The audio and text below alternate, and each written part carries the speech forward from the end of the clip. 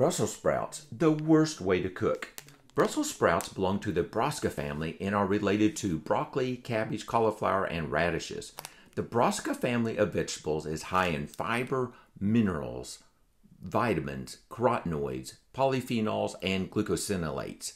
Brassica vegetable consumption is associated with a reduced risk of getting and dying from cancer. I researched the best way to cook Brussels sprouts and the brassica vegetables. Raw, uncooked brassicas contain the most anti-cancer nutrients. Cooking by any method typically will decrease their anti-cancer nutrients. Stir-fry, roasted, and steamed retained over 50% of the anti-cancer nutrients. Boiled brassicas retained only 20 to 40% of the anti-cancer nutrients. Boiling wasn't the problem. The water washed out the active ingredients. If you boil vegetables, find a way to consume the leftover anti-cancer water. Download your anti-cancer food guides in the Learning Center on my website. Okay, let's prevail over cancer.